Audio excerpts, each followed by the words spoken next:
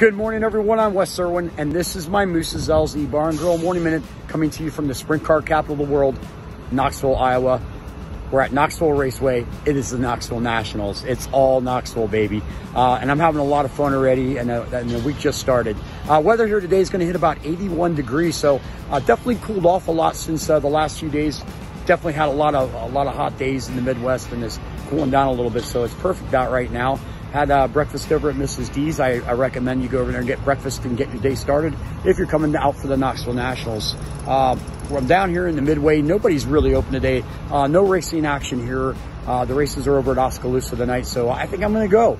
This will be the first time I ever went. I've never been over there. All the years I've been coming here, I just kind of always stuck around to chill out, but maybe we'll go to the races tonight and see what's going on over there. But you guys have a great day. Keep smiling, shake your groove thing. I'm going to go get in trouble.